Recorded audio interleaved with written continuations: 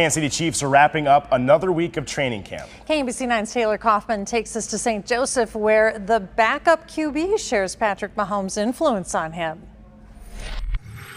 Well, it's another beautiful day at Chiefs training camp, and it's always a beautiful day when you have a Super Bowl MVP quarterback. Patrick Mahomes is leading this high-powered offense with a new backup this season. Carson Wentz joining the Chiefs, and he's even more impressed seeing Mahomes in person. Kid playing street ball out there at times, sometimes is the joke back there.